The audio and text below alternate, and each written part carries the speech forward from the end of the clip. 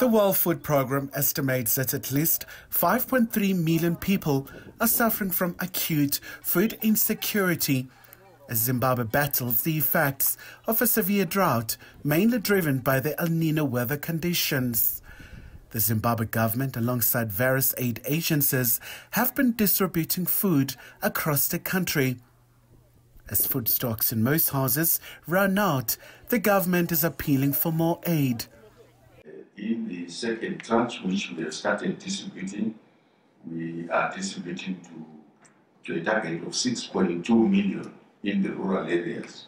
And this target, we are giving 3 months everywhere where we go. We give a 3 months tranche to an individual at 7.5 kgs an individual. So an individual gets 22.5 kgs for 3 months. And we don't discriminate between old, young, infants.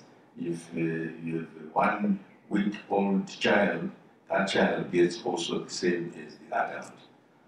The cash transfer, as has been said in the brief by our chair, we are starting this week, and our target is 1.7 million Zimbabweans in the urban areas.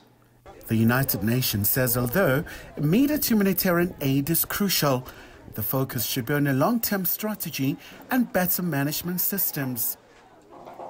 We are in Zimbabwe today, and in Southern Africa in general, where we are dealing with serious droughts, with serious food security concerns among the most vulnerable.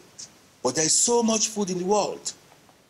We are wasting about 1.3 trillion tons of food that is being wasted in the world. But yet still, we have people all over the world that are hungry.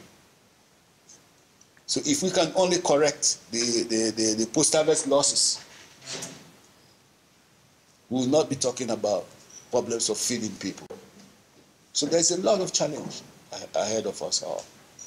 But we have to work, continue pushing to make sure that we leave no one behind. The Zimbabwean planting season starts next month and is set to benefit from the La Nina weather phenomenon, which typically brings normal or above normal rainfall. However, before the harvests, it's expected that widespread food insecurity will impact over 7.6 million people, and that number will further increase between January and March 2025. Khumalo, SABC News.